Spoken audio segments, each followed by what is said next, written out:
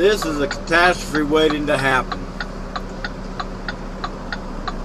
When you got two lanes of travel in one direction and you're on the inside lane, don't stop to let traffic coming at you turn left, because the inside lane, they don't have to stop.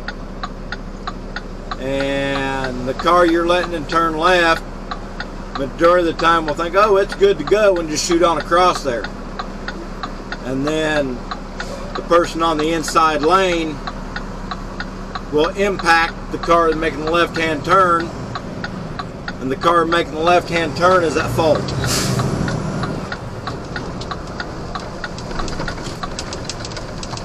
I am supposed to be a Quality Inn here,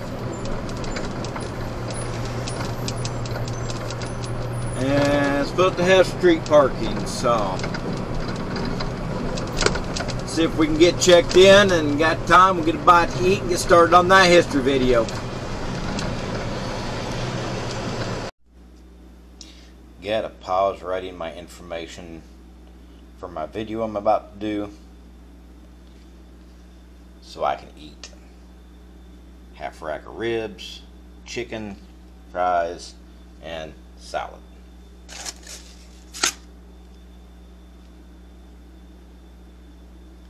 I'm about to chow down. And then we'll get on with the video. And welcome back, Pro-Carry Trucker.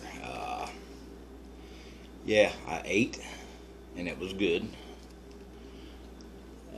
Knock this video out before take a shower. I'm actually going to break this. I'm actually going to break this down into two videos.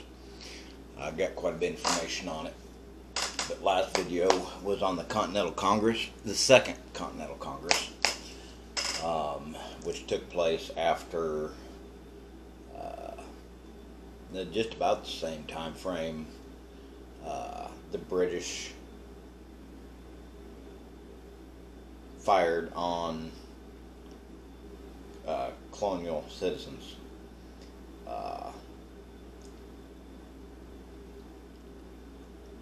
Basically kicking off the physical conflict, and the colonists deciding that it's time to separate from England.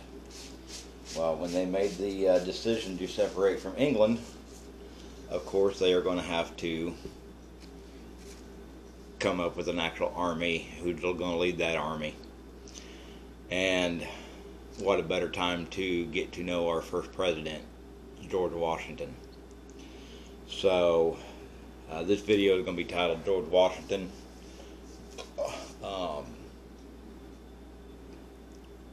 First Commander-in-Chief,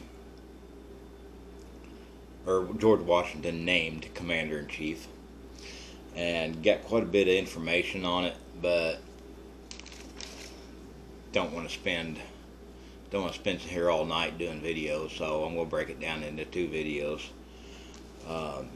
George Washington is best remembered as the first president of the United States, but there might not ever have been a United States had Washington not so ably performed in the role for which he seemed to have been born: Commander-in-Chief of the Continental Army. His experience in the French and Indian War were invaluable to teaching him the subtleties of warfare on the American continent. Serving the British Crown in their war against the French in the 1750s, which is the French and Indian War, also known as the 7-Year War, which it's not called, it's not referred to, but was technically the First World War. It was a war that was fought around the globe. Would prepare him for the conflict that emerged 2 decades later. Fighting for independence from the crown he once served, an alliance with the French he once fought against. Washington was a member of the House of Burgesses from 1758 until 1775. Speaking before a meeting of that body soon after the Boston Tea Party, after the British closed the port of Boston, Washington asserted, "I will raise 1,000 men."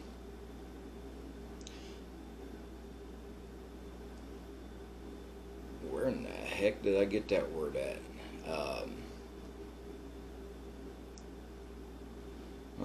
Subsist them at my own expense, and march myself at their head to the relief of Boston.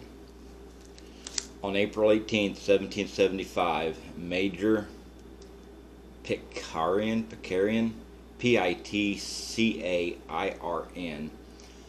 of the British Army fired upon the American militia assembled on Lexington Common. It was the shot heard round the world. The American Revolution was underway.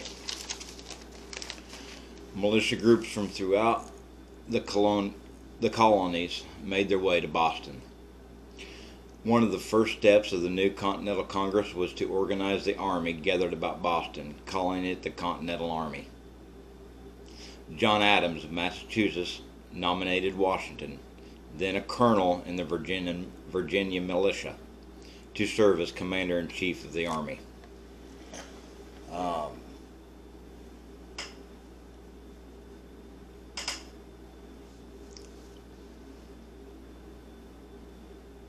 Got a lot more on this yet. I'm going to end this part here. So, after the Second Continental Congress, the British major fired on colonial citizens. The colonists have basically decided, we're done with Britain. We're going to be independent even if we have to fight for it, which takes place. And one of the first things they got to do is find somebody. They got to get an army, which there'd been militias, so they're taking the militias, organizing them, making a solid army out of them. And they got to find somebody to lead, and it is